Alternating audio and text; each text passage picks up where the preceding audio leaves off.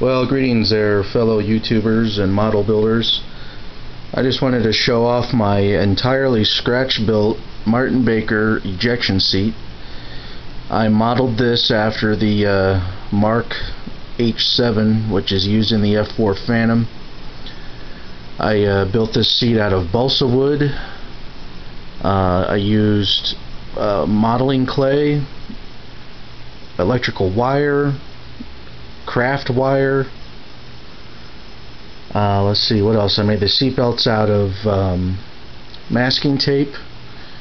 The ejection handles are made out of a paper clip, and it is a functional face curtain. Here, let me show you here. Put this thing down just like this. This is the pedestal it's going to go on once I get it done, but I'm going to go ahead and pull this out here so you can see. Pull to eject. There you go. So there's the face curtain. Functioning face curtain on the Martin Baker. And you know, it's as accurate as I can get it, and the scale, I'm guessing it's about 1/7 scale, maybe 1/7.5. Either way, I really don't know. I didn't measure this to be any scale, but that's about the scale it is. And that's about it. Just wanted to show you. It's taken me about 2.5 weeks to build this.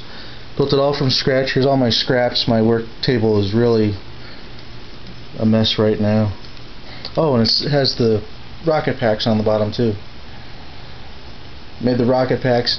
Some of the stuff on here, I'm such a perfectionist, I'm going to point out the things that I know that I need to improve on. Next one, the center, the lower firing handle is way too big. I needed to make the seat back a little bit bigger to meet up with the parachute container. And other than that, there are, little things here and there. Trying to make the stuff on the sides, I did the best I could with making the drogue gun. Once the ejection sequence is initiated, that's what shoots out the drogue chute, and eventually pulling the main chute out of the parachute container before the pilot separates from the seat.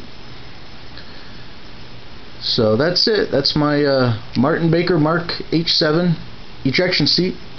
Hope you like it. Thanks for watching.